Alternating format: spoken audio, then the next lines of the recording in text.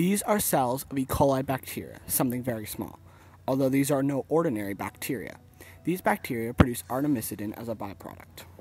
Artemisinin is the drug that treats malaria, a deadly disease spread by mosquitoes that kills nearly 1 million people each year, or 1 every 45 seconds. The bacteria were engineered by this man, J.D. Keasling, a man made of other small things. Jay was born in the small town of Harvard, Nebraska. Who knew that this small town farm boy would be one to save the world by thinking small?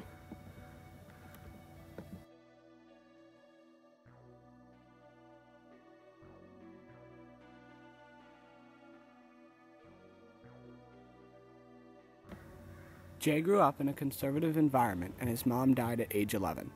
Around the same time, he discovered that he was hiding a secret from everyone else, one not so small in their minds. Gay in small town Nebraska is difficult. People who were, if there were any, were certainly not out, and so you had no examples at all. Throughout college,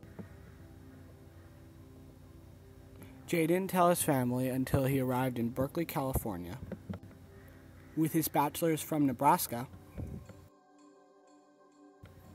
and his PhD from Michigan.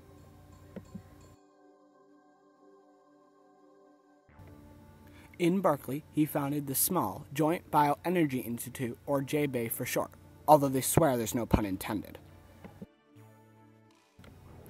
JBEI is a small, elite team of chemists, biologists, engineers, and management staff dedicated to solving the world's problems. They achieve this by rewriting the E. coli's genetic code from scratch and building the DNA and RNA by machine.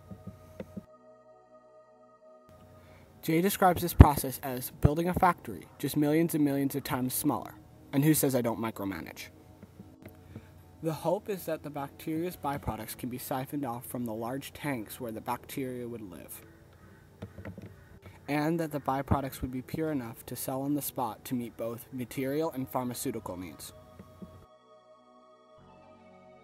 Now, Jay is balancing the Institute, his relationship with his dad who has set aside his beliefs for his son, and the lives of his own 2 sons.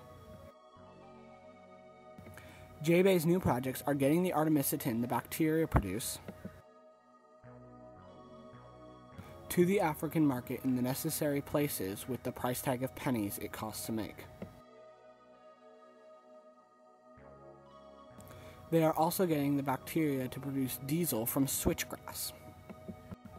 The goal is to help the world's energy crisis through alternative fuels.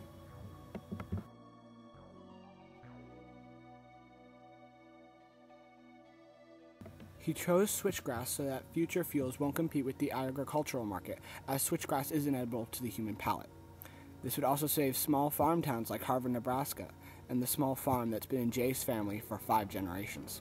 Running out, and it's going to run out even faster when the population starts to draw it, and more economies grow. Energy for the U.S. Jay has proved that thinking small can be the way to do big things.